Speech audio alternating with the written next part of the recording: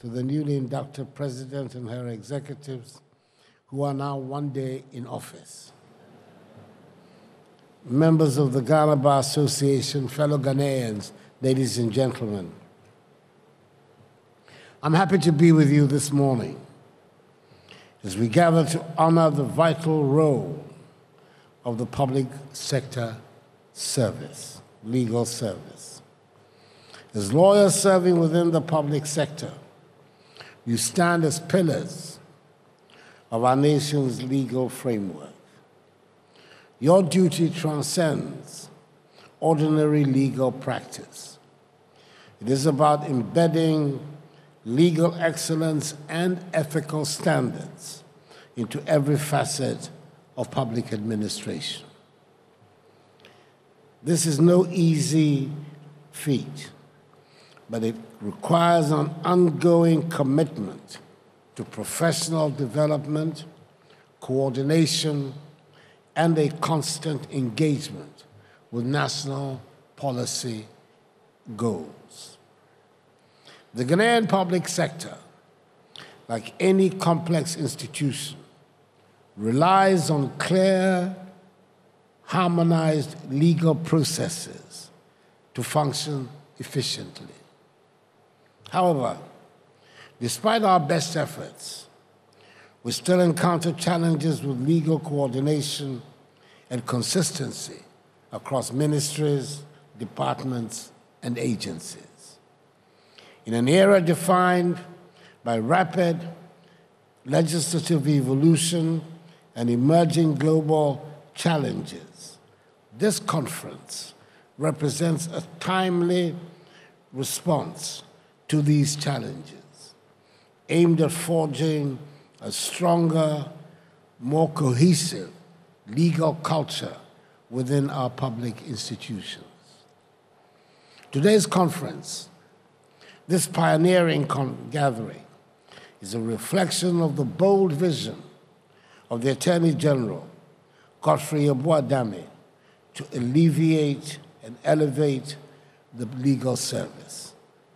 It brings together the esteemed lawyers who serve across ministries, departments, and agencies, and whose work safeguards our resources, fortifies our democracy, and bolsters the rule of law. As a former Attorney General, I have seen at firsthand the power of a strong, capable public legal service. State attorneys and public lawyers are indeed guardians of the public trust. A well-trained and well-resourced public legal team can protect the nation's assets, advance the rights of ordinary Ghanaians, and ensure that our governance operates within the bounds of justice. It is in the force behind our collective effort to make Ghana a place where the rule of law is not just spoken, but also lived.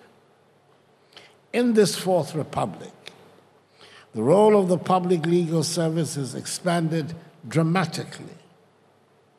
Our growing economy, increasing investments, and the rise of citizen rights have added new dimensions to public legal service. As the complexities of civil litigation deepen, the criminal justice landscape is also rapidly evolving. Advances in technology, in a society that is ever more aware of its rights, demand that we continue to build a public legal service fit for the 21st century. I support fully the Attorney General's drive to develop a modern, resourceful public legal service, equipped and empowered to meet these new challenges. Indeed, since 2017, we have made significant strides to build this service.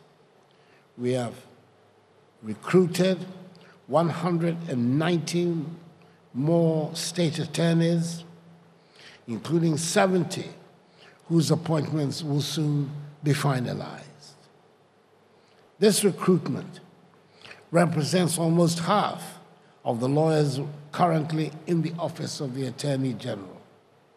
Our efforts have also extended to legal departments across state-owned institutions whose staff strength has more than doubled. Today, some 600 public lawyers stand ready to serve. Supporting these lawyers goes beyond numbers.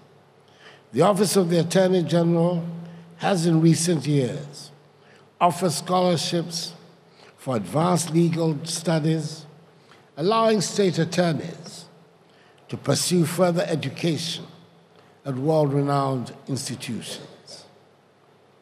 Ladies and gentlemen, fellow members of the bar, this conference, with its focus on arbitration, will advance our goal of fostering collaboration among lawyers who represent the interests of government and its entities.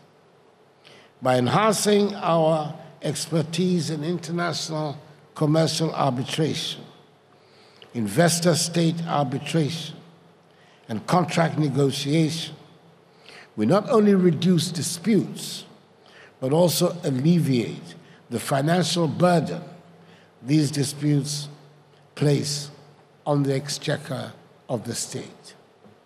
In this spirit, let us recognize the progress the Akufo-Addo administration has made in bolstering the capacity of the Office of the Attorney General to handle international arbitration independently. In years past, foreign legal expertise was often relied upon to defend Ghana's interests in the global arena. Today, we're seeing a transformed office, one with the competence and resource to champion Ghana's position internationally, achieving favorable outcomes without deferring to external counsel. This shift towards self-reliance is a testament to the strength and of proficiency of our own legal profession. The Attorney General has been at the forefront of the transformative legal reforms that strengthen accountability, expand access to justice, and advance legal education. Among these are the Contracts Amendment Act of 2023, Act 1114, which prohibits compound interest in state contracts, protecting the public purse from undue financial burden. The Criminal and Other Offenses Procedure Amendment Act of 2022, Act 1079, which introduces plea bargaining into our legal system, promoting quicker resolutions within criminal justice. The Whistleblower Amendment Act of 2023, Act 1103, which incentivizes transparency by rewarding whistleblowers, creating a strong environment for accountability. And the establishment of the Office of the Registrar of Companies and the digitalization of some 85% of company registrations, easing access for businesses and entrepreneurs. My government's commitment to the legal sector extends to the development of infrastructure, as evidenced by the construction of 100 courthouses across the country and the development of 121 residential units nationwide for judges, alongside the construction of the magnificent 10-story law house in Accra, which will soon house the Office of the Attorney General.